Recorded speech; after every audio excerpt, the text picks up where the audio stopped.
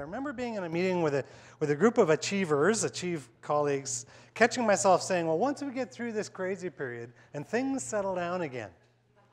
You ever catch yourself in one of those conversations?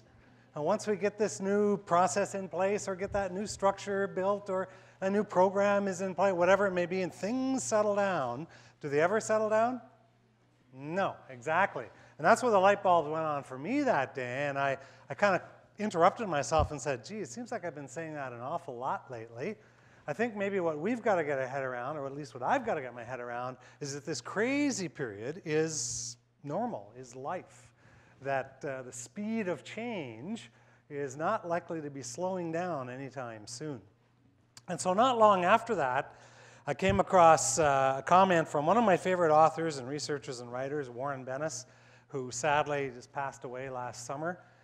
But he left quite a legacy of dozens and dozens of books and lots of insights and research in leadership. He said some very nice things about one of my books, The Leader's Digest, so clearly the man's brilliant. And I remember him ever more fondly. But way back when, in those days, as I mentioned, just a couple of weeks later, I saw this comment of his. He said, I can't recall a period of time that was as volatile, complex, ambiguous, tumultuous. And then he quoted one senior executive of the day of saying, if you're not confused, you don't know what's going on. How many people here know what's going on? There's probably a few of us because I think I know what's going on. Jean Kerr was an American playwright who once said something similar years ago. She said, if you can keep your head when everybody else around you is losing theirs, it's just possible you haven't grasped the situation. That's one of the possibilities.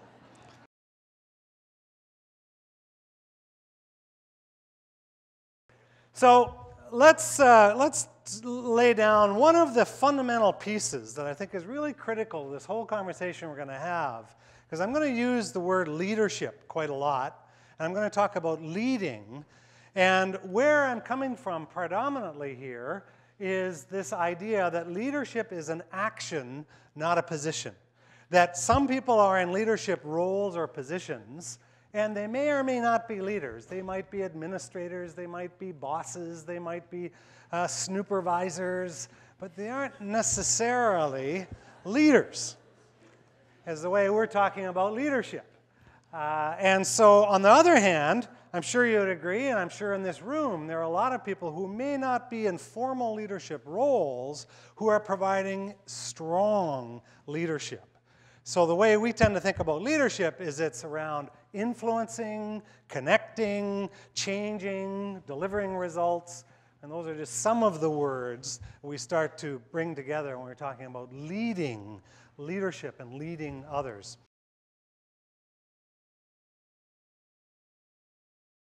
But many of us tend to be most comfortable in the middle here when there's big changes happening, especially negative changes, setbacks, problems, issues, something that really has hit us between the eyes or caused a big problem for us.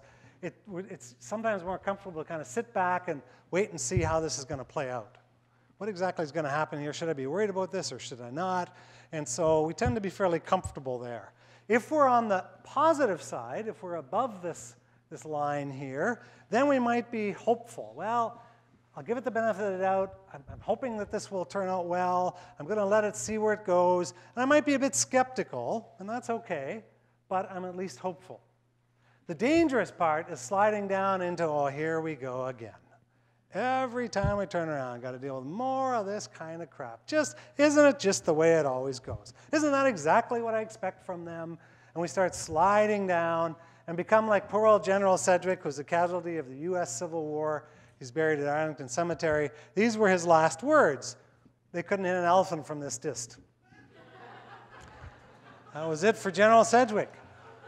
And in fact, that story has become so legendary within the U.S. military that at West Point Academy, this is his statue. And the story is told there to remind leaders of how easy it is to become too sure of ourselves, too cynical, and to slide into this kind of trap.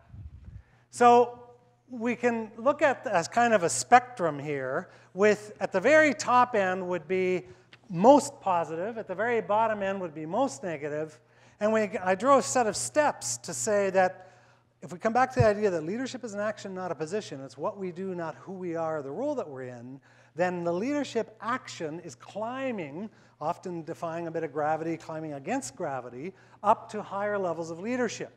So leading, at the very extreme, we're using thinking or mindsets like this. Well, how can we capitalize the lemons in the lemonade idea? How can we take this negative situation and really use it as fuel or energy to bring about the change we need to bring about? So that's at the very extreme, higher end. Maybe partway down there, we might be saying things like, well, how can we at least overcome or work around or deal with this problem? At the other extreme is we're sliding dangerously down, and I drew this as this sort of slippery slope that all of a sudden, as we slide down that slope, we can really drop off quickly. And as I was struggling with how to rename, I was using, in the book that you have, I'd used the term navigator, survivor, victim. And it started to feel to me a little bit like that was too much labels being put on people rather than on how we think. So as I was struggling here, I loved the word ultimately wallowing. I think that is a really rich word that has a lot of connotations to it. One is that we can wallow in this sense of blame and it's everybody else's fault, or I just know they're up till 2 o'clock last night trying to figure out how to make our lives miserable. They're just out to get us. And so we can end up, if we're not careful, of course, spending way too much time. We talked about leadership, but we can end up here where we're moving around in the mire and the muck. Now, this, I think, is a really interesting definition. Or from The Simpsons, with Smithers out of the picture, I was free to wallow in my own crapulence. So we can really end up in a pretty unclean kind of position or place. And we can end up in spending way too much time in pity city. Oh, this can be a healthy place to visit. Would you agree that every once in a while we need to take a little venting visit, a little healthy visit to maybe the pity city? It's a dangerous place to live. Now, years ago, I was in Calgary. We were talking about being on the bitter bus and being in pity city. And in fact, somebody in the group said, well, that's the BMW bus. That's the bitch, moan, and whine bus. I guess that's a little more upscale bus. But one of the other women in the group said, my husband is the mayor of Pity City. He not only lives there, he's running the place. So in Pity City, we can end up getting there down Helpless Highway, past Whining Way, Dead End Drive, Pessimism Place, where there's no hope. Situation is hopeless. Was it one of the famous Peanuts characters, I think, said, I feel better now that I've given up all hope. Right? So it's a very hopeless kind of spot to be. There's no way. They'll never go for it. We tried that once. Forget about it. It's dead end. Just give up and don't even bother. So again, it can be a healthy place to visit occasionally. It can be a very, very deadly place to live. Well, I'll leave you with one last thought. I was raised on a dairy farm near Newton, Ontario. There's a hot spot. Probably a few people here don't know where that is. It's northwest of Kitchener-Waterloo, where I live now, about 25 miles or so. And years ago, I came across a comment from Elbert Hubbard, who's an American writer, researcher, publisher. I think over 100 years ago he was alive.